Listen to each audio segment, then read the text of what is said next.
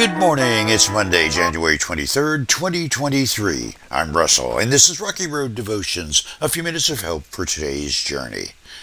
Our devotion today is entitled, Awaken O Sleeper, and our scripture is Ephesians chapter 5, where the Apostle Paul writes, Imitate God, therefore, in everything you do, because you are His dear children.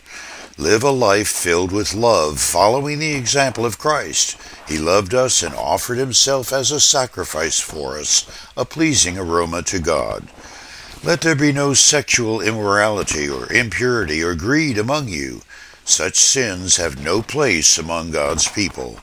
Obscene stories, foolish talk, coarse jokes, these are not for you. Instead, let there be thankfulness to God. You can be sure that no immoral, impure, or greedy person will inherit the kingdom of Christ and of God. For a greedy person is an idolater, worshiping the things of this world. Don't be fooled by those who try to excuse these sins, for the anger of God will fall on all who disobey Him. Don't participate in the things these people do.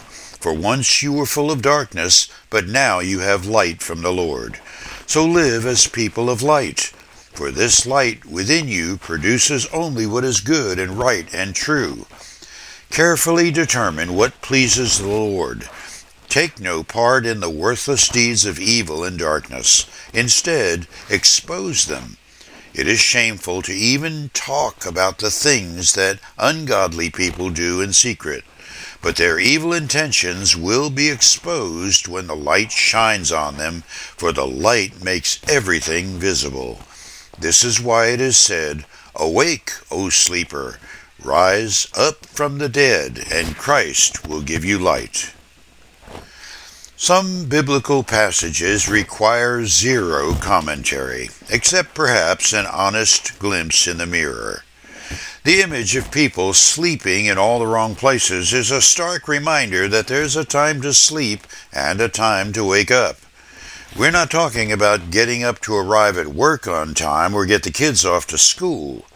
The wokeness factor is about how we approach life's darker areas.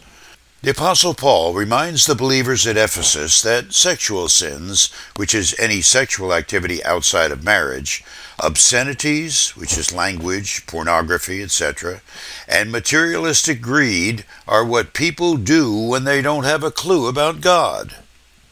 Disciples of Jesus don't participate in the activities of darkness for two reasons. Number one, sexual impurity, obscene language, and foolishness, as well as materialism, lead to the darkness of societal downward spiral. It's destructive. Secondly, because a believer has received Christ, the light of God's goodness dwells within any disciple of Jesus, and that darker side of life will diminish our view of that for which we are created and saved. We have, as Apostle Peter declared, been called out of the darkness to serve Christ.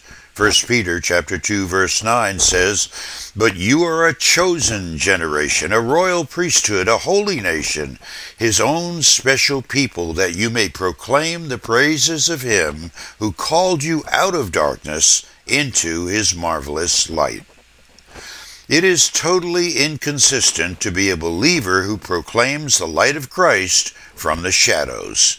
If there's any hope for this generation's ability to witness of God's saving and sanctifying grace, it will be for the Church of Jesus Christ to walk in that light to which Jesus calls us.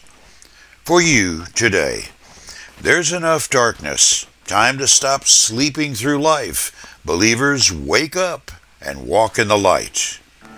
You chew on that as you hit the rocky road. Have a blessed day.